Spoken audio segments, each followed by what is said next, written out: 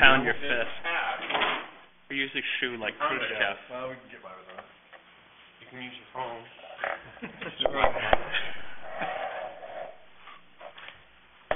So I'd like to call to order the January 22nd, 2015 Scarborough Sanitary District meeting. Let's start with the roll call. Let's see, who's here tonight? Nick Rico? Rick Nico is here. How about Rob McSorley? Holding down the right wing. Yeah. Seth Garrison? Here. And I'm Ben Viola. Jason Greenleaf, Dave Nelson, and Charlie Andresen have been excused for tonight. With that, we'll move on to the next item, approval of December 18th, 2014, regular monthly meeting. Motion to approval of the approve. minutes. Second. Any corrections? I just said that one on the permit. the permit. Mm-hmm. It's just the acronym for the permit is different. We can get together on that and I can correct it. Next item, Superintendent's Operations Report. Copy of the monthly report of operations for the month of December is included in your packet. Our average effluent flow for the month was 1.78 million gallons per day. Our effluent quality was well within our permitted limits. We averaged 95% BOD removal and 98% total suspended solids removal with effluent concentrations of 8 milligrams per liter and 4 milligrams per liter respectively. Attached is the annual summary of our operations. Last year we treated 501 million gallons of wastewater. In 2013 we treated 429. In 2012 we treated 431,000. From which we removed 95 and 96% of the BOD and TSS. Note that we treated a significant increase in wastewater in 2014. I am currently pulling together all the pump station flow data to see if I can isolate where that additional flow is coming from. It averages out to about 200,000 gallons a day, or about 130 gallons per minute. So it's a significant increase that is well beyond what I would have anticipated due to the actual internal growth of connections. Attached is an annual report on our composting operations. Last year we generated 3,072 cubic yards of compost. In 2013 we generated 3,044 cubic yards, and 2012 it was 3,392 cubic yards. Pump station flows, a copy of the flow data for the month of December is included in your packet. There were no issues that were noted.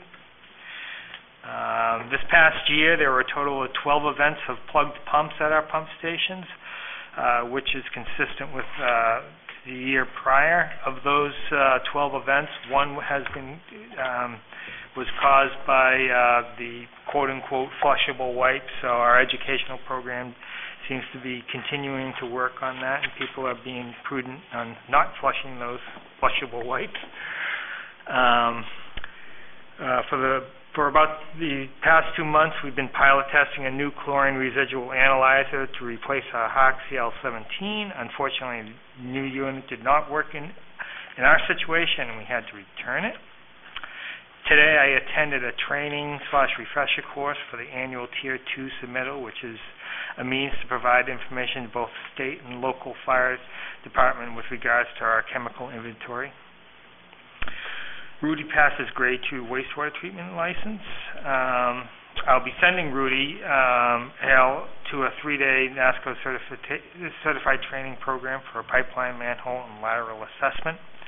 This training will aid us as we further develop our asset management program. And with regards to our aeration blower maintenance, Carl Tucker recently conducted the routine maintenance on the aeration tank blowers, during which he found the blowers to be in much better condition than he anticipated. He attributed this to the slower speeds that the blowers have been running at due to our recent upgrades and enhancements with regards to automation. And that is what I have with regards to the superintendent's report. Any questions for the superintendent? Rob? David, I noticed on the annual lab report where it shows the total gallons septic received. We have that big slug that happens in April, and you were going to, I believe, discuss that with the, I think it's Bailey's. Any news on that, or have we done anything? Yeah, they'll be making other arrangements this coming spring. Other arrangements? Yeah, there's there's another place that he can discharge it, and it actually is going to be the same cost, if not a little cheaper, for him to go that route. Oh, okay, so we won't see a big slug. Correct. Okay. Any other questions? Nick? Looking at the pump station flows, I was curious about Higgins Beach. This past month, you mentioned that we're getting excessive flows, or more than we had in 2013. Some of the flow down at Higgins Beach during these storms, is it seawater that's overtopping some of the roads, getting into our system? Going down there during the storm events, it hasn't been noted. Seawater has not been noted being overtopping and flooding the roads. I mean, during this time of year, you might get a bunch of snow melt when the snow trapping rainwater, and you're getting the snow melt on the roads, which you get a lot of the inflow through the manholes that are underwater in those cases, but not seawater.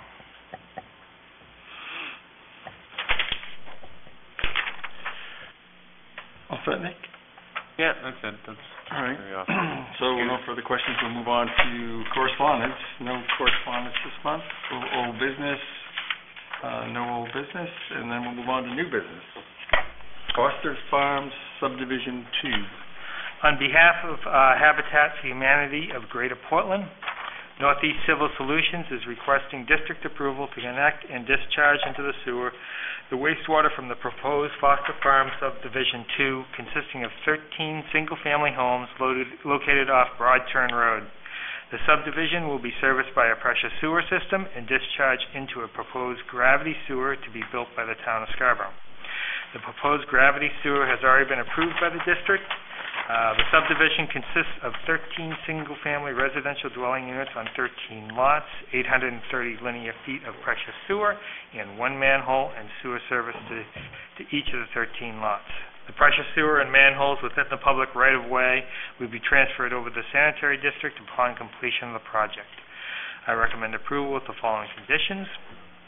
The project is outside the original sewer service area. The capacity reserve fee is based on a single-family residential dwelling unit without accessory units. Any additional homes, dwelling units, or accessory units in excess are of this subject to additional approvals and capacity reserve fees. The current capacity reserve fee per home is $2,888.70. And it is adjusted monthly based on the ENR, Construction Cost Index. Based on the current ENR, the total capacity reserve fee due for the 13 dwelling units is $37,553.13.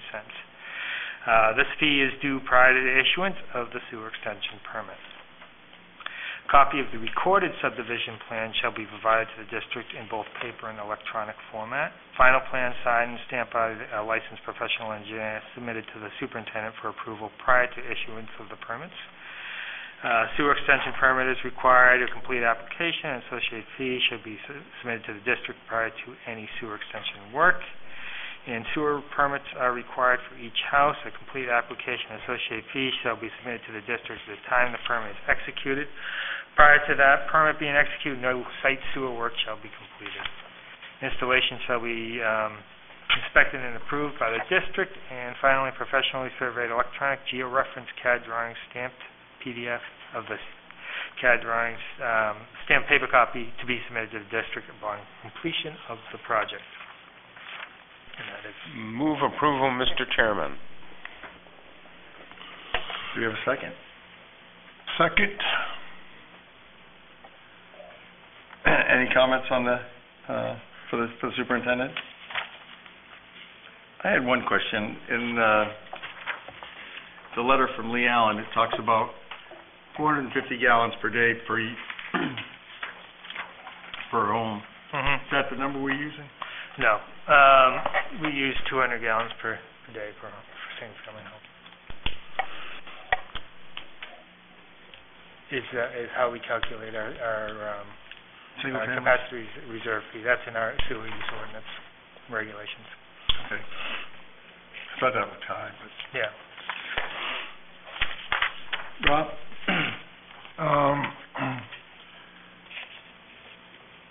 Looking at the plans, I think there might need to be another clean out at the hard 90.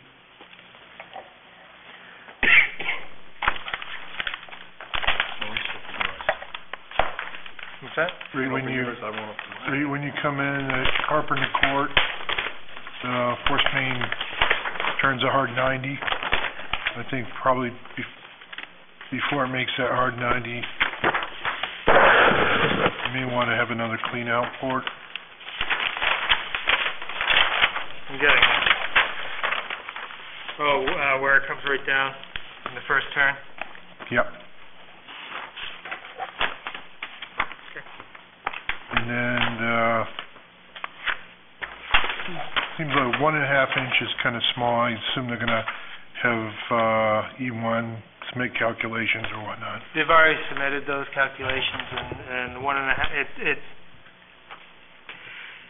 the 1.5 is better flushing velocities for this size. And then on the 2 inch, the 2 inch is okay, but the velocities are actually on the they're kind of on the lower side. So we've looked at that.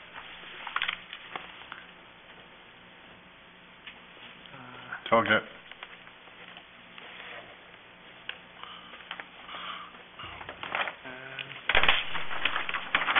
Any other comments? All in favor of approval?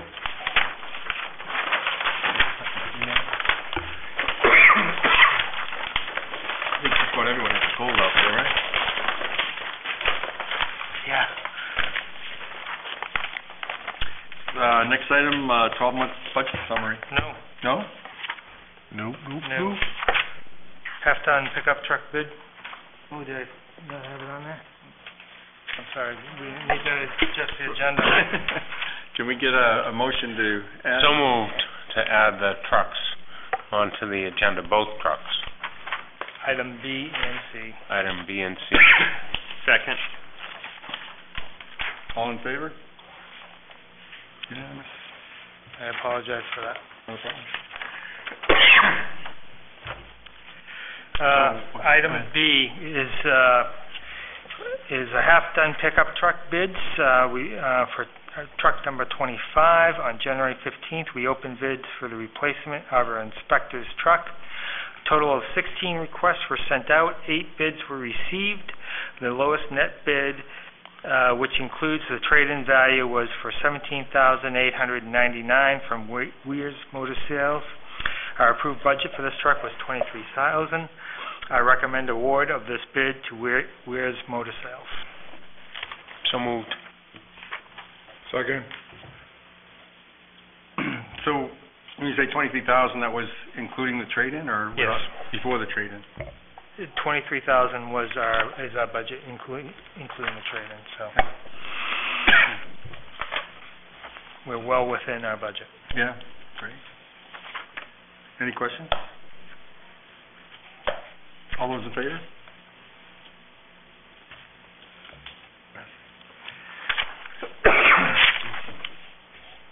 Moving on to the next one. Item C, as the one-ton truck bid, truck number 47. On January 15th, we opened bids for the replacement of our collection system truck. Total of 16 requests were sent out. Again, 8 bids were received on this one. The lowest net bid, which included the trade-in value, was for $15,299.45 from Ron Courier's Hilltop Chevrolet. Our approved budget for this truck was $38,000. This budget includes monies for other items, including the installation of the radio, the utility body, which was not part of the bid request. I recommend award of this bid to Ron Courier's Hilltop Chevrolet. Motion to approve. Second. So I have a comment. Ron Courier's Hilltop Chevrolet, where is that located? That's in New Hampshire. New Hampshire. Mm-hmm. And this will include this Maine state tax as well? Yeah. Well, we're exempt. Oh, we're exempt, okay. Mm-hmm. Right. Okay. Any other questions? Nick? Oh, Bob? I gotta look over there. How much of the other items do you think, budget-wise? The bed is going to be around $12,000, and the other stuff are, maybe a couple more thousand. So we're with everything, we're going to still be well within our budget, line item budget for that item. The trade-in value actually for the truck is much higher than we anticipated. Good. And that really reflects, in both vehicles actually, it reflects every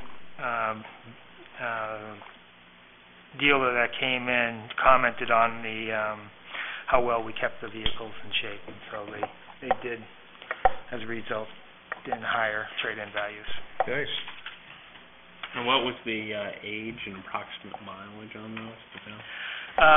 The one-ton truck was, I believe, 10 years old. I think that's a 2004, and that had on about 140,000 miles on it. Wow, that is a good trade-in. Yeah.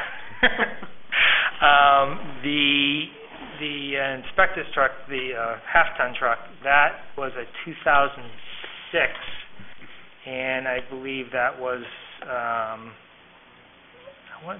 that may have just turned 100,000. I don't know the numbers on that one quite. Still pretty good trade-in values. Yeah. Okay. So I can't remember. Did we take a vote on that one? No. We have not taken a vote. All those in favor?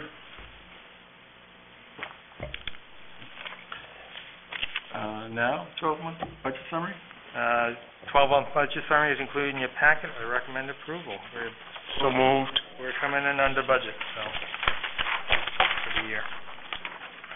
Do you have a second on that? Second.